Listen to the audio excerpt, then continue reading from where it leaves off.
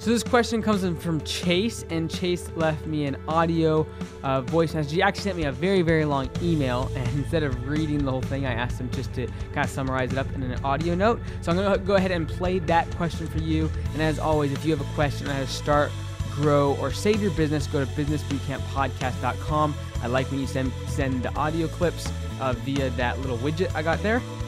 And if not, feel free to fill out the form or email me at businessbootcamppodcast@gmail.com. So without any further delay, here is a question from Chase. It's a couple minutes long, and then we'll jump right into the answer. Here we go. Hey, Mike. My name is Chase Reed. I'm 23 years old, and I live in the Charlotte, North Carolina area, and I own an online furniture company called Blackbird Furniture Co. I've been doing the business full-time now for about a year and a half. I started the business in 2013, more of a hobby than anything else. But I've been doing it full-time, like I said, for about a year and a half. And business was going really good up until this past summer when I decided to change the name of the company. The original name just didn't make any sense with furniture and the direction that I wanted to take it. So I decided to change the name and thought it would be a good idea. But once I did that, the sales that I had coming in were almost completely dropped for about 2 months. So it scared me big time. But I think long term it was probably still a good idea. But luckily sales have picked back up. They're not to where they were, but they're still picking up slowly but surely.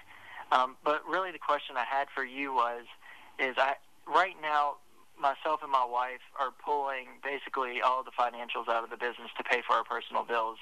My wife watches our kid for most of the time out of the week. She works part-time, but so we're basically starving my business, and I'm kind of feel like I'm stuck right now. I have an option to take a loan, and it's from friends and family, and I'm not sure if I should take the loan or not, but I just feel like I don't really have any other option right now to scale the business, and I was just seeing what you think. Alrighty, Mike, appreciate it. Thank you so much. All right, so thank you for that, Chase. I wanted to address the first question that wasn't really a question, but he talked about rebranding his furniture company. And so I've had several of these questions. I don't think I've done a podcast episode on rebranding.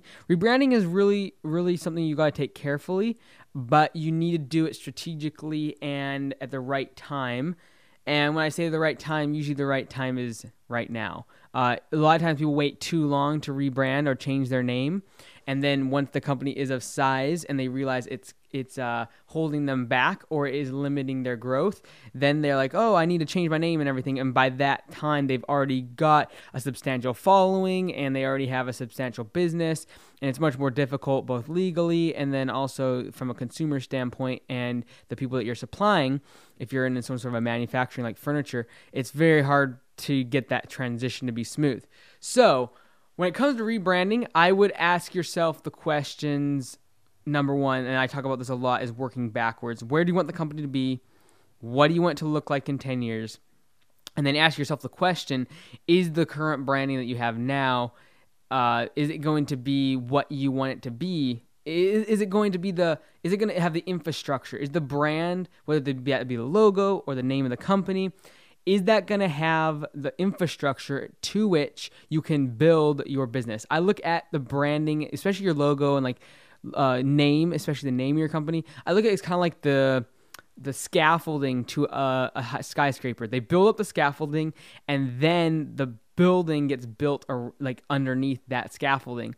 And so that scaffolding, if it only goes 5 stories, there's no way you're going to build some 20-story building. You got to build that scaffolding to the height in which you want that building to be built, and then build the building. In other words, build the business, build out the consumers and the customers and things like that, build out the operations. And so if you're early in your business, I would say definitely ask yourself, if you want it to be a $10 million company, you better make sure your branding's doesn't sound like someone that's coming out of their garage. Because if it is, you might make it $100,000, $200,000 company, but you'll never get it to 10 million. So ask yourself the question, number one, when it comes to branding, the name of your company, I would definitely ask yourself the question, where do you want the company to be in 10 years? And if that brand, if that name of your company is going to limit, are you building a 5-story scaffolding brand name when you have the ambition and the drive and the goal to make a 20-story building or business? So ask yourself that question. And then from that, I think you will probably make some changes. For instance, when it comes to landscaping in the course that I teach, landscapebusinesscourse.com, we talk a lot about starting your business, what the name of your company should be. And one of the things in our industry, landscaping, is a lot of times people will name it after themselves. They'll name it Matt's Lawn Care, Bob's Lawn Care, A&A, and I go do something like their initials, lawn care service or landscaping. And the problem with that is if they ever want to sell the company, if they ever want to hand that down to somebody else. If I call it Mike's Lawn Care, every time there's a customer issue, people want to talk to, obviously, Mike, because he's the owner and he's going to fix it, and he has his name on the board, right? So that's one thing about naming your company. Another thing about naming your company is don't make it geographically binding if your ambition is to grow. For instance, you'll see I'll use landscapers for an example. People will call it Seattle Lawn Care, or they'll call it their city's name lawn care, or their county's lawn care, or landscaping, whatever. The problem with that is if you ever do dominate your market and you're like, hey, I want to go in a different market, now all of a sudden you have a limiting factor as far as your name of your business, because it's limiting you to a certain geographical location. And so I really encourage people to think deeply about branding, what it needs to be. I think brand loyalty is what will keep people around regardless of price. As more and more industries get commoditized, whether that be from technology or just the rapid pace in which companies like Amazon and Apple and Google are taking industries over, as more and more things become commoditized, the companies that won't get washed out by these massive conglomerates and companies and corporations are going to be the ones that have created brand loyalty. And to do that, you have to create a strong brand, whether that be imaging, website, your creative, obviously product quality and your service and things like that all tie into it. However, the name of your company and the logo is important, and so that's what we're kind of talking about here with Chase and his furniture company. So what happened here with Chase is he had a decent little company going and then realized, hey, my branding's off. I need to rebrand this company. And I think, Chase, you made the long-term, as you said, the right long-term decision, realizing that, hey, my long-term ambition for this company is bigger than the name is going to allow it to get, so you changed. There's obviously going to be some short-term repercussions to that, to which customers have known you for a long time at a certain name, and then you change. Now, that being said, I would say there's a different way you can rebrand, and that is essentially to start a new, quote-unquote, new company and start a new brand and a new name with a new logo, if that is what you need for the financial backing. For instance, Chase, in this case, he needs the funds, he needs the finances that was coming in from the previous business, and now with Blackbird Furniture, what he could have done is could have started the Blackbird Furniture, let his other company still run underneath the old brand, and by the way, let the market decide. Like the old brand, you might not have liked it, but it could have been the one that the market liked, right? So I would let it run its course, but then open this new one that you think is going to grow bigger. It has a brand identity to grow and scale much larger, and start that up. And so I think when people think about rebranding, they think it as a 1 or 0 kind of all or nothing score net game, whereas you can think of it more as almost starting a new brand, letting the old one slowly peter out, or slowly transitioning customers to the new brand. Whether that be if you're manufacturing, you might need to be switching over the retailers that you are supplying to. If you are in a business to consumer, a service company, it might mean after a year or two, you switch them over slowly through software, through emails, getting them switched over to a new brand. And it might mean literally for a while running 2 different companies, allowing your old brand to serve a certain demographic that is going to identify with that brand image more, and then allowing your new one to really be the growth factor and where you eventually go. So I think about branding a little bit differently when you're rebranding. It should be a slow process. It should be if you're trying to keep customers, or it should be one in which the brand continues on, and then later on down the road, once another one has sprouted off, then they merge, and it's a little more contiguous for your customers. So I hope that makes sense. Rebranding is always, every single case is different as far as how it should be handled. So that was just kind of something I want to pop in there. I know, Chase, you've already done that. You've already kind of cut ties with the old company, and you have Blackbird Furniture. And so now going forward, the question is, all right, I need to scale. I need to grow. There's potential in this company. Should I borrow money from investors, family? Should I go raise cash for equity? What should I be doing when I need the money? So I have a little bit of a different stance on this. It's a little bit conservative, but this is just my opinion. And so I don't feel that you should borrow money unless it's going to fund new sales. So what I mean by that is, people always say, well, I need more money. Okay, well, what's the money going to be used for? Well, I'm going to go get new, it's going to be so I can expand. Okay, how are you going to expand?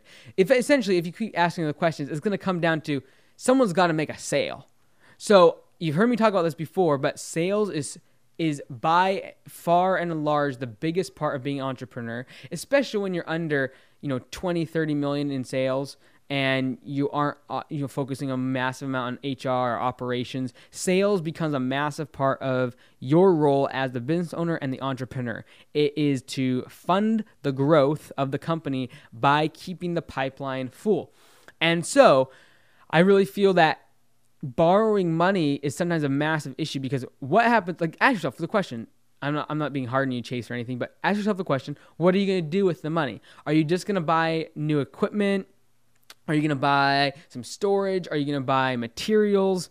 Like, materials and inventory isn't going to make you money, right? It might appease a few customers that have asked for a certain type of furniture or something like that, but it isn't going to make you more. You got to go out and make sales. And whether that means committing to something you can't even do yet, that is fine, as long as you have a deadline in which you can then get the money, fund those POs, those purchase orders, and go out and then make the cash and be able to pay it back quickly because you have purchase orders in hand. So what I mean by that is, I talk about this a lot on the Landscape Business Course podcast, is when people are wanting to start their landscaping business, there's really no point to go out and buy $200,000 worth of equipment without testing the market, without going and making sales. You can literally, for a landscaping business, start in February, March, go out and pre-sale 20, 30 people with their lawn care, and making sure that you got them on schedule and they are your customer come for the mowing spring in March or April, and then really go into this growing season knowing that once you buy that equipment, it's already going to be used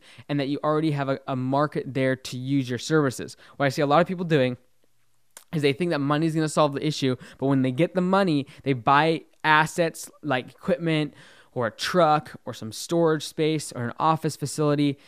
And what happens is then they realize, oh, that wasn't the issue, and they go out and get more money. And then eventually they finally it dawns on them, I need sales. And so what do? Go raise more money, get more money from investors, get more debt, and then finally they put it in towards marketing. But because they've never done any marketing, they essentially put a bunch of cash into marketing venues they've never tested. They don't know the demographic. They don't know the vertical. They don't know the conversion rates. They don't know if the money is actually going to give any sort of return. They don't know what type of clients come from each medium of advertising. These are some of the things we're talking about in our webinar in a couple weeks. And these are the things that people do. They finally figure out, after raising money, getting equipment and getting a beautiful website and getting all this beautiful stationery and hiring a bunch of people, and they borrowing and borrowing it from family, borrowing it from the bank. They might even get some angel investing and equity position and things like that. And then all of a sudden, they realize that sales is the governing force of their growth. And then they push a bunch of money towards marketing. That marketing money is not spent wisely because they have no idea what they're doing and they haven't tested it over time. And then a business fails. And I'm not saying, Chase, to you that this is what's going to happen to you. I would just be very careful for everyone out there to not borrow money for the sake of borrowing money in the thinking that it's going to make your business grow. Because of Silicon Valley, because of these tech startups that do require millions of dollars to get started and off the ground based after just a simple idea, and they need literally millions of dollars to even try to give it a shot. Because of that, has been so widely publicized on entrepreneur.com and other websites and magazines and everything like that, and that it's kind of been put on a pedestal in our entrepreneur land industry. Because that has been the case, small business owners now think that they have to go out and raise a bunch of money and get a bunch of hype as far as an investor and bank and loans and lines of credit, and that is somehow how they feel they need to that's the path they need to go down to become a quote-unquote entrepreneur. Because if you're not taking risk, you're not an entrepreneur. I don't believe that for a minute, and I truly believe that you should take debt. You should take other people's money if you have the sales to back it up. So what I would suggest you do, Chase, is instead of focusing on what equipment you need, I don't know what the money you are going to be getting, how much it is, or what it's going to be used for. However, I would say right now, go out right now and focus 100% of your time on sales. And not 100%, but like, you know what I mean? Like, focus a lot of your energy on sales, getting purchase orders, even if it's above and beyond the inventory or what you can produce.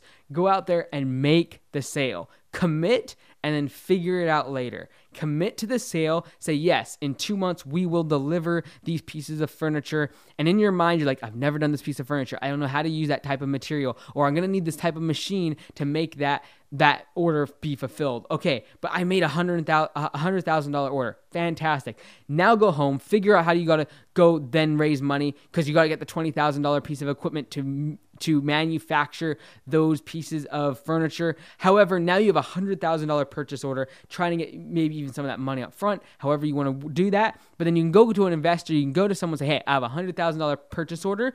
Number one, you're going to get better terms when you have that. Number two, you have a lot less risk knowing that when you make that investment, that $20,000 investment, and I call it an investment, but it's really a risk in getting that loan or getting that money or equity position. When you take that risk, now it's hedged, because you know because of that risk, you're going to make that $100,000 sale. So what I would recommend, before you go out and get a bank loan, before you go out and get a line of credit from your bank or do whatever, getting investors or family money, whatever it is, make sure that your sales are in far excess of your current production. So for our company, my landscape business, Augusta Lawn Care Services, that we are looking to franchise, by the way, what we do is I'm just a touch ahead as far as getting equipment and things like that. So for instance, 2018, we're wanting to scale up. We got our second location that we're going to be, getting people over at. So we got to get the equipment for there, trucks, trailers, office, stuff like that, all that good stuff, right? So what we're doing is we're just a bit ahead as far as the supply and demand for the product, right? So I got to staff the place up, build it out, the second office. I got to get trucks and trailers for it. Yet we haven't necessarily got the sales yet. That is not what I would recommend you doing if you don't have the cash. I would not recommend doing what I'm doing right now if I was taking out a loan or was going into debt to do this, what we're doing with our second location. Because I'm basically going on this new market, spending a bunch of money, putting a bunch of infrastructure in place without really even having any sales in place. That being said, what you can do when you're starting and you don't have a bunch of cash on hand, and you do need to do that. In order to do that step, you would have to take out a loan or go into debt or get family money.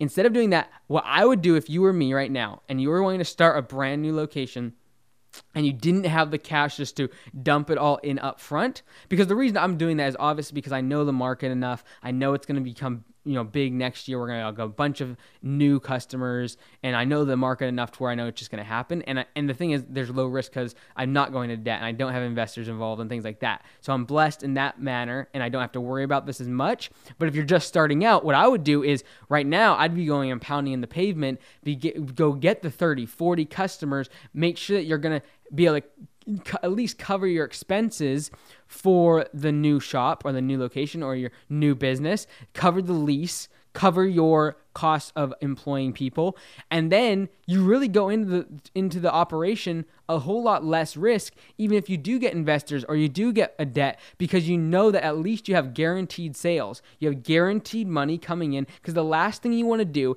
is put a bunch of money out, go into debt, get investors, and then there not be any sales or customers to back it up and be able to pump money back into the business. So that was a long kind of detour, but all I'm saying is I truly believe that money should only be used to fuel growth and to scale your business. It should be the fuel on the fire of the growth of your company. So if your company is growing super fast, more money is going to help. It's going to allow you to get more equipment, get new people, expand in new marketplaces. It's going to allow you to advertise, market, get better people on your team. It's going to allow you to do a whole bunch of stuff. However, make sure you have a fire before you put fuel on it. A bunch of gasoline just dumped out in the middle of a field is a fire hazard. It is a big issue. But if you have a fire blazing, adding more fuel to it, adding more cash, adding more money, and whether it be from investors or debt or whatever it is, however you leverage yourself, it makes the fire bigger. In that case is the only time I feel you should be borrowing money.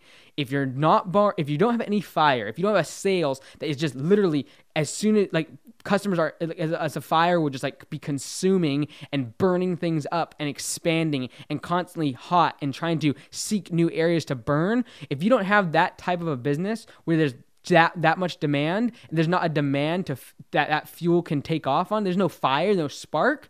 Don't use any fuel. It's just going to become an issue. It's going to become a hazard. It's going to be a place that people can't go, or you're going to have to go clean up because there's no fire to burn it up. So make sure you have a business that has a fire before you put the fuel of cash, whether it be from debt, investors, or whatever it is. So I hope that helped you, Chase. I know it wasn't directly exactly at your furniture company, and obviously every single instance in which money gets involved as far as investment for a firm is very, very unique. So I don't want to be too broad in this. And I know there are exceptions to the rule that I'm making here, but I truly believe that you want to have sales in order first and then allow the cash to fund those purchase orders, whether that be services or products. This is Mike Andes. You're listening to Business Bootcamp Podcast. I hope you join me for the webinar on our 2018 marketing plan, and we're going to create your very own plan for 2018, your strategy and your budget for your marketing. All you need to do is text Landscape Business. That's the old-fashioned SMS text. It's Landscape Business, one word, to 44222, and I'll see you on the webinar. Thank you so much for listening. As always, be great, because nothing else pays.